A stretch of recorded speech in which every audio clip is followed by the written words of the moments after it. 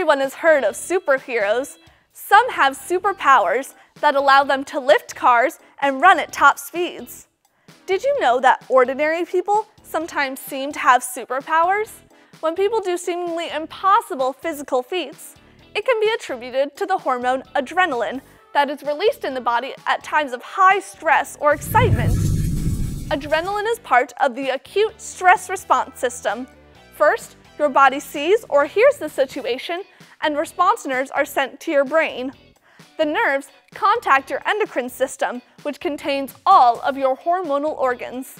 The hypothalamus, which is like the brain of the endocrine system, tells the adrenal gland to release adrenaline, which also helps convert the body's fuel source, glycogen, into its fuel, glucose. When adrenaline is released into the adrenal medulla, which is located just above your kidneys, it allows adrenaline to flow to the heart, causing it to beat faster. The adrenaline contracts the blood vessels and dilates or expands the air passages.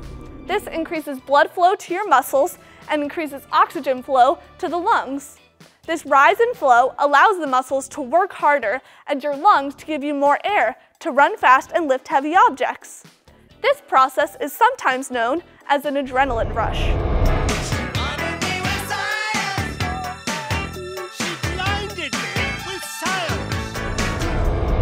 During an adrenaline rush, your awareness levels will rise and you will breathe more frequently.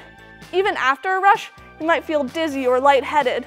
Your vision can also be fuzzy and distorted. A person may also feel restless after a rush because lots of glucose has been released into the body, giving the body too much energy that it knows what to do with. Some people even intentionally indulge in high-risk activities or sports, such as skydiving or cliff jumping, to feel an adrenaline rush.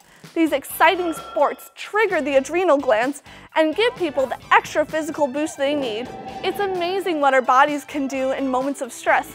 Our body knows exactly how to respond and gives you what it needs. Sometimes it seems that adrenaline gives us extreme abilities, but it isn't superpowers at work, it's super science.